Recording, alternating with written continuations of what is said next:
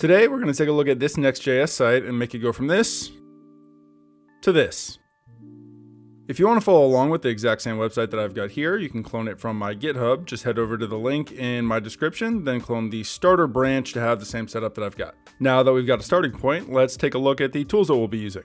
To add our animations, we're going to be using a package called Framer Motion. Framer lets you replace your normal JSX with motion components. For example, you'd replace a div with motion.div. These motion components take props which make animating a component or a page super easy. They also provide some helper components such as animate presence, which makes it trivial to trigger animations whenever a component is removed from the screen. This is perfect for us because we want pages to animate out as well as animate in. To start with our project, head over to the pages directory and open up the _app.js file. It's possible that this file isn't present in your project. If so, just go ahead and make one and add the code that you see on screen now. You could also copy this from the NextJS documentation. This _app component wraps every page in our application, so any code that you add to this file will render on every single route in the website, which is perfect for us because it means that we can write code for animating between pages one time and it'll wrap around every other page. First things first, we're going to import animate presence from Framer Motion, then wrap our component with it. Animate presence is able to detect when direct children are removed from the DOM, then pause React until some animation is run. We want to pass one prop to this component called exit before enter. Exit before enter being set to true will ensure that only one component is rendered at a time, thus allowing us to animate one page out before another is animated in. Next, we'll import motion from the Framer Motion library, then add a motion.div component directly under our animate presence component. The first three props that we want to pass this component are initial, animate, and exit. Each of these will be set to strings, which we can call whatever we want. These strings map to keys in an object called variants. The initial variant represents the state of the screen when a component first loads. The animate variant represents the state of the component after it's finished animating, and the exit variant represents the state of the component once it's finished exiting the screen. To start off, we'll just pass an opacity of 0 to our initial variant and an opacity of 1 to our animate variant. We'll add one more prop called key.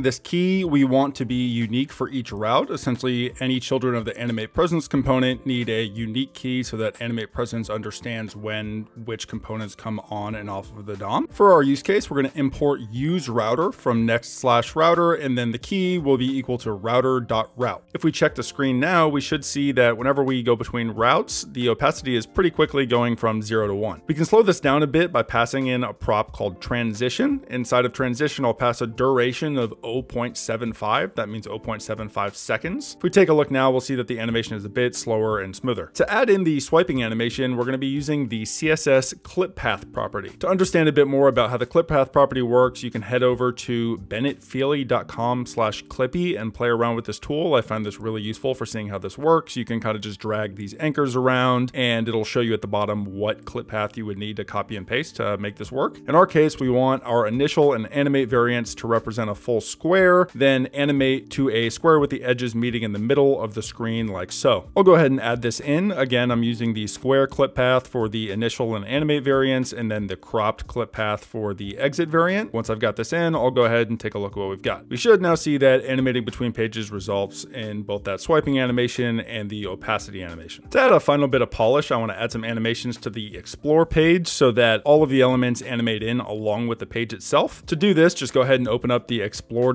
file under the pages directory. In this file, we've got a navbar, hero section, and these SVG mountains at the bottom here. Starting with the navbar, I'm going to replace the wrapping div with a motion.div. Because we aren't running exit animations, we don't need to worry about adding the animate presence component like we did earlier. All animations will simply run on mount. On this motion.div component, I'm going to add an initial and animate value as well as a duration of 0.75. Instead of passing strings to the variants, I will just define them in line like this. We'll start with a Y position of 25 and an opacity of 0, then transition to Y of 0 and an opacity of 1. We can take the same code and paste it down below in our hero section. I'm going to add an additional delay property of 0.2 seconds. As the name suggests, this will just delay the animation by 0.2 seconds. Do the same for the mountains component and change the delay to 0.4 seconds, and we should be good. If we go ahead and swap over to the project now and navigate around a bit, we should see our finished animations. That's it for this one, guys. Like and subscribe if you learned something, and I'll see you next time. Peace.